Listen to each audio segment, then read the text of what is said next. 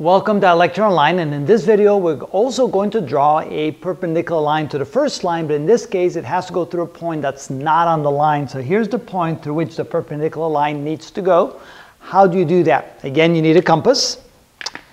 You get your compass ready and you put the end at the point through which you want the perpendicular line to go, and then you take your compass and make it bigger than the distance to the line, so that you can draw an arc like this, around like that, which gives you a point right there and a point right there.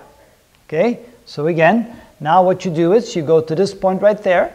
You know that those 2 points are equidistant from the line that's perpendicular to the first line, so it doesn't matter how long the second compass line is going to be, but you come up here and then you draw a little arc line there. You keep the very same length. You go over there, you draw a little arc line right there, and now that point should be directly across from this point, and if you connect those 2 points, that line will be perpendicular to the horizontal line. So let's go ahead and do that.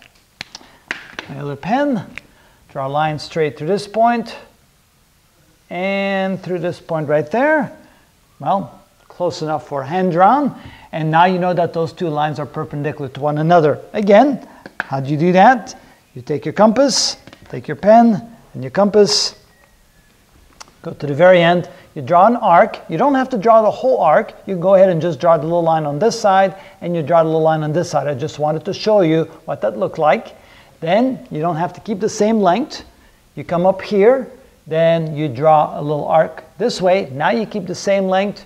You come up here, you draw a little arc this way. Where those 2 lines cross, if you draw a line through that one at this point, those 2 lines will now be perpendicular to one another. And that's how we do that.